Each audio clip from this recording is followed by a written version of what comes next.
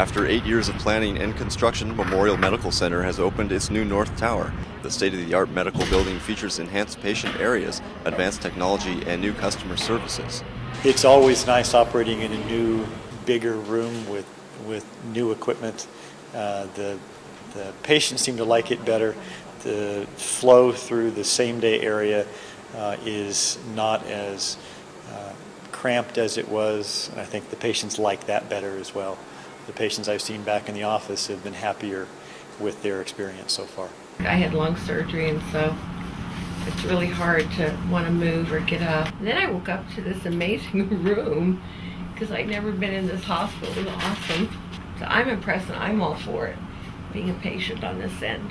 The North Tower is now the second tallest building in Modesto and was built at an approximate cost of $170 million.